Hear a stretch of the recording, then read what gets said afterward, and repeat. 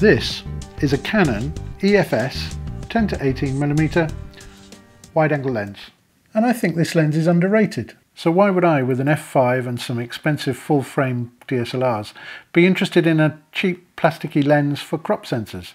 Well, this lens offers two things that my expensive wide-angles just can't.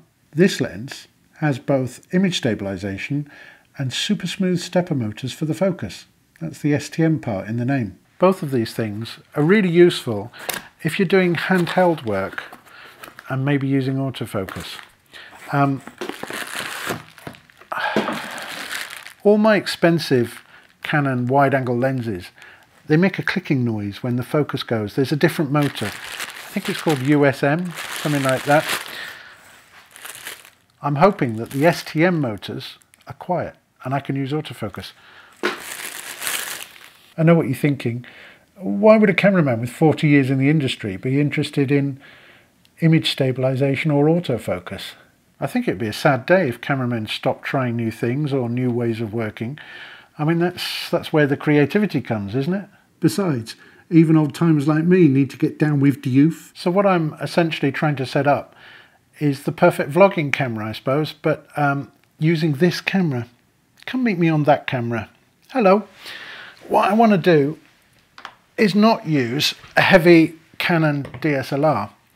I want to use a GH4 or even the GH5 if the Fund Prevention Officer will let me. It's small, it's light, and flip out screen, perfect if you're vlogging. It does 4K, 100 megabits per second if you want it to. Really nice and small. And the Metabone speed booster, the 0.64 version, XL I think it is, on the GH4 effectively turns the micro 4/3 size sensor into an image size which is like an APS-C size sensor or Super 35 size sensor when you're shooting video. So this makes the GH4 and hopefully the GH5 an ideal B camera. When you're shooting in video modes, certainly, and a speed booster on a GH4, this should enable EF-S lenses or any lenses designed for crop sensors to perfectly cover the sensor. So, where's my red dot? Shit, it doesn't fit. This lens has a raised bit. It's actually higher than the contacts. I don't know if you can see that, but it stops it fitting inside the speed booster, which is a real pain because this was going to be a good solution. Maybe I need to saw that off. Okay, what you need to do is make sure you've got a sturdy chopping board and a very sharp knife. Remove the rear element. I would wind back the zoom so that the glass element is not near the end, and maybe put your fingers over the contacts there so you don't get bits on the contacts. And then, I'm joking, right? Please don't try that at home. There's a better way. What you actually need: screwdriver, lens cap off, and there are 4 screws holding the plastic back plate off. You need to get those out. They're not too tight.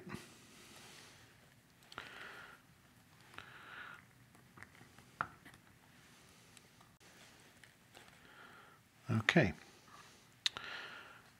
There are also 2 tiny little screws which are holding the contacts in place. So worth getting those out as well. 1, 2. Now, the whole back plate comes off, leaving the lens open to the elements. Put that to one side. What we are going to do is cut the excess off the top so that we can fit it on an EF mount. I've got a Dremel. Ta-da!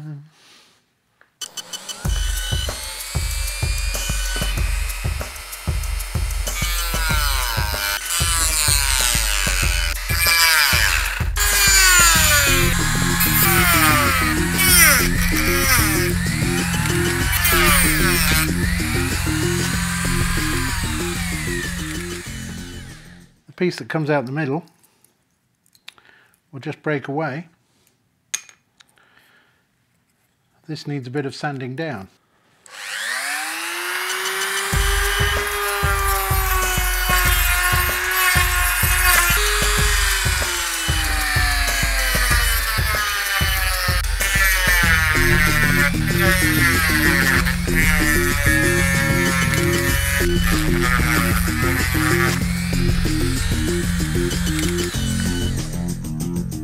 So that really is a 2-minute job if you've got a Dremel. Also, if you've got a hacksaw, it'll take a bit longer, but this plastic's quite tough. And what you're doing is you're cutting out the center from the back of the lens mount. So that's gone. And now this, give it a wipe. Make sure it's all clean and smooth. And fitting it is just the reversal of taking it apart. So 6 screws and it'll all go back together.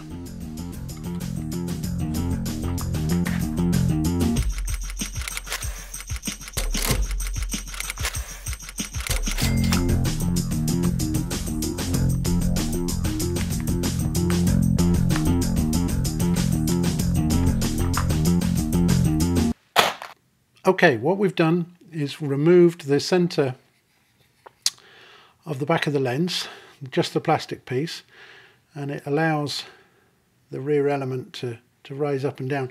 You can see the electronics of the lens inside. I might be able to seal that with a bit of rubber or what have you, but to be honest, the plastic that was on there originally wasn't airtight anyway. It wasn't protecting dust or water or anything.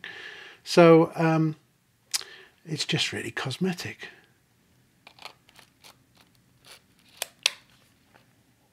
Perfect. Turn it on. All the way out to 10mm. Image stabilization and autofocus.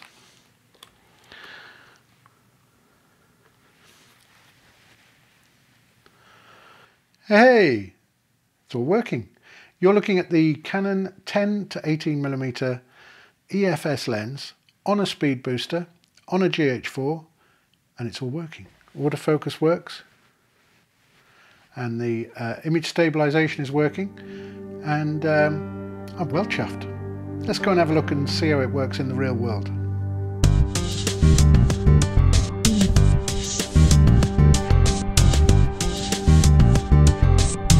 Bournemouth in the sun. I love this town, and it's so much more exciting than New York.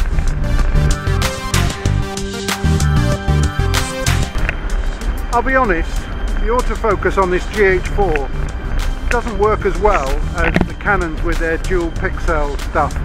It's okay, it works, and it's a problem with the GH4, it's not the lens. The lens is fine, but I think I'm going to have to get a Canon.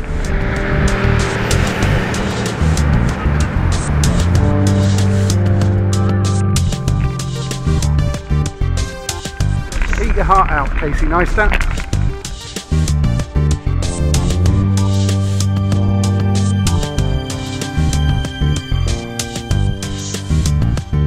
So